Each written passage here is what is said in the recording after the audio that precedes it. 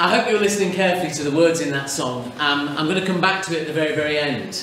And I hope you'll think about some of the ideas that come out there. But I want to start off with a bit of scripture, okay? And this bit of scripture says, "So I did as he told me, and I found the potter working at his wheel. But the jar that he was making didn't turn out as he'd hoped, and so he returned it to a lump of clay, and he started over again." These are some words by the prophet Jeremiah, and there's quite an idea in the Christian scriptures of us being like clay, okay? And the idea is that we can be moulded and shaped, and we are moulded and shaped by God, and we're made into these great jars with real potential. And that's all of you in a sense. You're like a jar that can be moulded, that can be shaped, that has such the potential to do absolutely anything. And for Christians, just like when a potter uses this bit of clay and turns it into a jar, they leave their fingerprints on it. So Christians believe that in some way God leaves his fingerprints on each and every one of us. However, sometimes we face problems in life. We face difficulties. Think about this terrible pandemic and all the many, many people that have died, and how perhaps we've missed birthdays. People have lost their jobs. Really tough stuff happens. And so sometimes these wonderful pots that we might think of ourselves as being end up getting broken and smashed. And that can be the way with our lives. You know, we go through some difficult stuff, don't we? You know, maybe family separates, you know, mum and dad, you know, are no longer living together. Or maybe there's illness. Really, really tough stuff happens. And so we can often perhaps feel like a broken pot or a broken jar. And then it's easy to think, well, you know, what am I going to do with this? I'm just going to bin it. I'm just going to throw it away. You know, there's nothing to be done with it. You know, and sometimes in life we can think, gosh, you know, what am I going to do? Well, there exists a Japanese art called Kintsugi. And Kintsugi is made up of two words, kin and tsugi. Kin means gold, tsugi means to connect. And Kintsugi is basically golden joinery.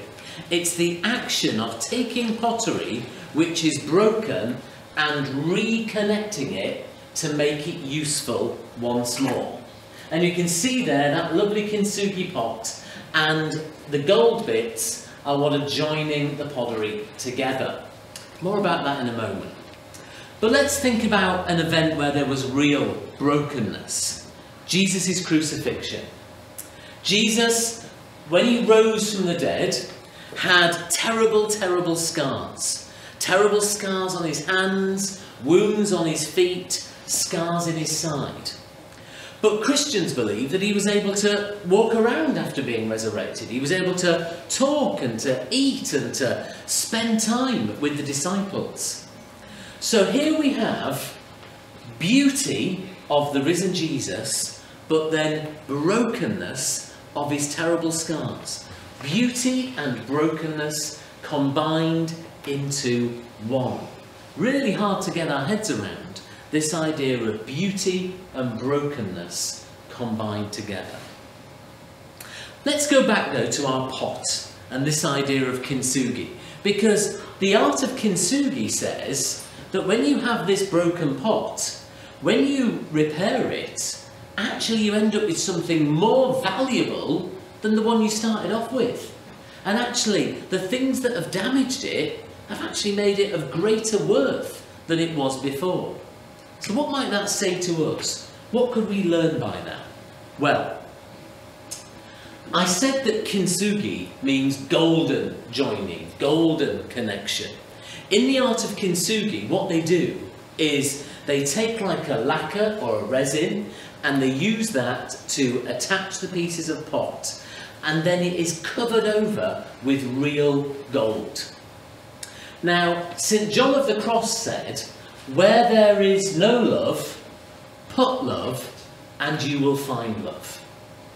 Sometimes we need to do that with our scars, with our problems, with the things that go bad in our lives. We need to put love into them. Just like the Kintsugi artist puts gold in when he's joining together, when he's reconnecting, sometimes we need to put love into those difficult things of our lives. When we have those fallings out, when we have those problems, when there's illness, there needs to be a bit of love in there. And maybe it's us that's putting the love in there, maybe it's other people that are putting in the love in there. But when that love is put in there, you can end up with something amazing. A little bit more about the art of Kintsugi. When the potter is doing his work, he has to glue the pot back together, and then he has to apply some pressure. It needs to be held in place. There needs to be patience, and there's a bit of waiting that's needed. And sometimes that's the way with us. When there's difficulties in life, when there's problems, when there are bumps in the road, we maybe need a little bit of patience. We need to wait. They're not always going to be sorted out straight away, but they will be sorted out eventually. But we need to be patient. We need to wait. That's what's sometimes needed. A final thought is something else quite interesting about Kintsugi art. Look at the items behind me. Sometimes, when they're creating Kintsugi pottery, they haven't got all the pieces. And it's perfectly acceptable in Kintsugi pottery to find a different piece and to put it into place. And you can see that with the first one with its missing piece and the replacement, and then the others there. And maybe it's the same with us. Sometimes when we've got those problems, those difficulties, those hiccups, those things that upset us, sometimes we can't always do the healing. Maybe we need other people to help out. We need that friendship and that love of friends or family. Maybe we need a teacher, a staff member, somebody else who's going to help us in this situation. Sometimes we can't do it all ourselves. We need others to intervene, others to make a difference. And what then? Well, as I said earlier, Kintsugi pottery is all about the idea that the first item might have been great, but actually, sometimes the breaking, the problems, the difficulties, and then that reconnecting with gold gives you something that is more valuable afterwards. And so it can be with all of us as human beings. We can go through some really difficult, struggling, tough times. But sometimes at the end, we come out different. Sometimes even coming out better. Sometimes coming out actually a better version of what we were before. I'm going to finish in a moment with a prayer, but a final bit of scripture. First of all, I shared with you words from the prophet Jeremiah. And here's Jeremiah again. And this time he says, "Surely I know the plans I have for you, says the Lord. Plans for your welfare and not for harm, to give you a future with hope." Christians believe that however bumpy the road is, however difficult the road is, however many breaks and fractures there might be, that actually God is there in it all. He's got a plan. He's got hope for us. Now, I'm going to finish by playing a little bit more of the song, and we'll say a prayer. So we'll end with a prayer first, then a bit of the song. Let's bow your heads. Father God, help us to reflect on the art of Kintsugi pottery.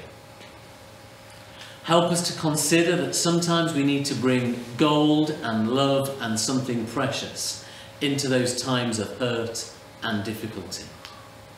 Help us to remember that we might need to be patient along the way. Help us to recognise that we sometimes need other people to help us with our problems and our difficulties.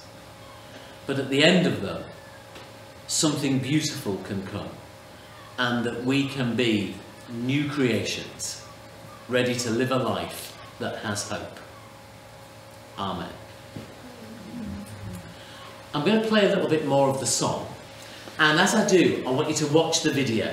The song is brilliant. It has some great words in it, all the things that I've been talking out, and I want you to listen for some of those words.